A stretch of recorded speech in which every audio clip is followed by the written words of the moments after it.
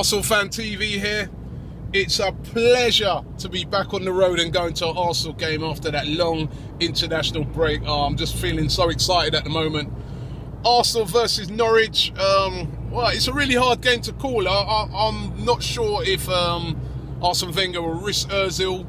And of course, Cazorla's back today. But we've got such a strong squad at the moment and strong midfielder. You know, Rosicky can come in, players like that.